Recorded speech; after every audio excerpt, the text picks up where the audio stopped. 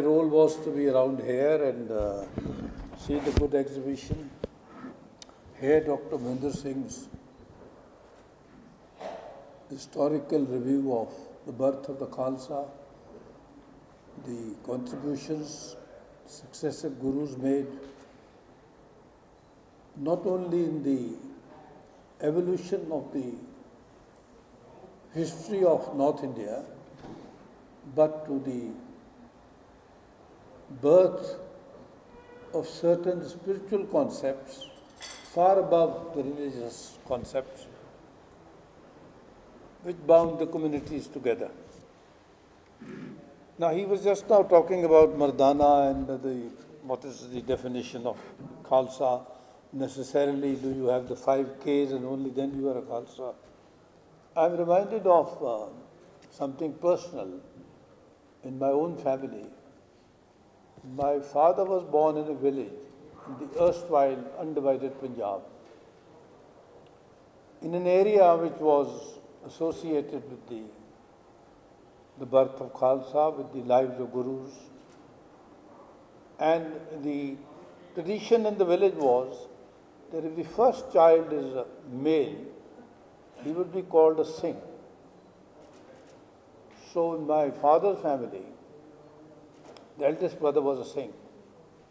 But over the years, what I've seen for myself, when I was studying in the present Pakistan, now Pakistan, we were not religiously conscious as young people, as students. But the emergence of religious identity has done a great deal of damage to whatever Dr. Mahendra Singh has been speaking about. So this is 550th year of celebrations of the great Guru. Now, his teachings are diverse and dozens of books have been written, published, and he told us what is the fate of some of the foundations which were set up in Panjab, where I worked for many years. There is an element of politicization of religion. So that is what happens when rare libraries, manuscripts, collected together over years of hard work, are perhaps not being valued today. Not many people even know what is lying where. And about 35 years ago, we had no dearth of scholars of Sikh history, true scholars who wrote several books, very well read, translated, distributed. Now, in today's world, I think with too much of contrariness, too much of confrontation, too much of dispute, debate, suspicion, and leading to confrontations leading to violence, violence leading to death and destruction. So what Sir Mark said just now about the corridor and one's expectation and hope that this will lead over a period of time to the restoration of amicable relations between us and our neighbours on all sides, so that the resources of our countries, respective countries, can be fruitfully utilized to deal with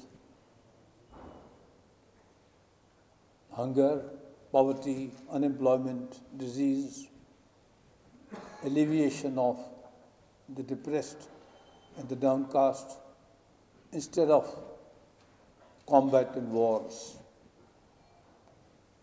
I will close my observations by being reminded of, I taught for a little while in Amritsar, and one of my very good teachers there, who was then teaching in Amritsar, he used to say in the classroom, whichever class he was teaching, 3 things which flow from the tenets ideologies of the Guru. Work hard, work honestly. Kirit karo. Then whatever are your gains, your earnings, your wealth, your resources, share them with your relations, with your friends, with your community. Vand shako. And finally, take the name of the God, Naam Japo. Three very simple, basic things expressed in simplest possible Punjabi. Now, if one were to remember nothing else, what Dr. Mahendra Singh has been talking about, he's a great scholar of psychiatry, he's done years of work. And I would say that our society, our people, our day-to-day lives would be so much better if we worked hard and honestly, and our earnings, our gains, our resources, our wealth, we didn't sit on it, made good use of it, and finally remembered our Maker, our God Almighty. So in closing, I would